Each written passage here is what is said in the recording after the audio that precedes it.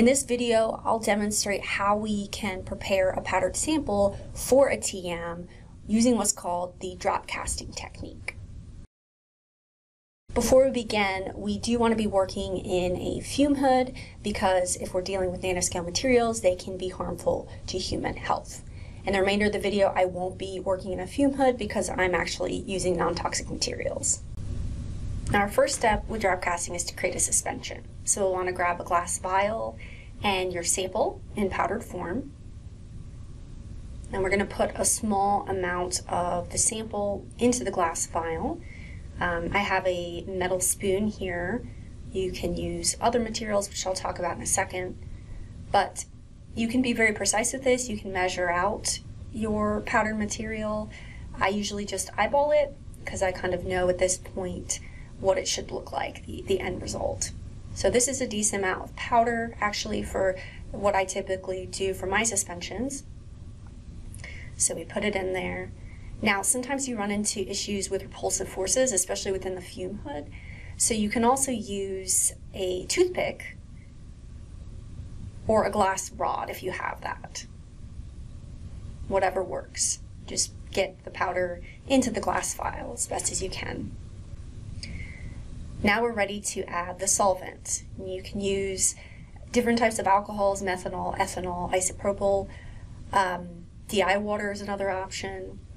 I prefer to use methanol usually. It dries rather quickly. You do want to work in a fume hood with methanol though because it can be toxic. Now I'm just using some other liquid here that's visible.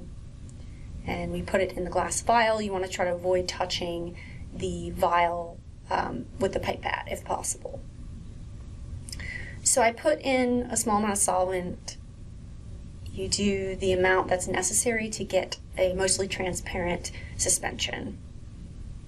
So once we have the powder and the solvent in place, we want to mix it up so you can shake it like this, or better yet, use a sonicator if you have one available. So you'll just need to follow the instructions for your sonicator. After shaking or using a sonicator, we want to let the glass vial sit for a few minutes so that the larger particles will settle out. Because for TEM, we don't want any visible particles from the suspension that we're sampling. Then we're going to grab a piece of filter paper and a clean TEM mesh grid. An empty grid box is useful too. So then we will use some sharp tweezers to handle our grids, put an empty grid onto the filter paper, which I've already done. And then we're ready to actually do the drop casting. So we'll be putting drops on this grid.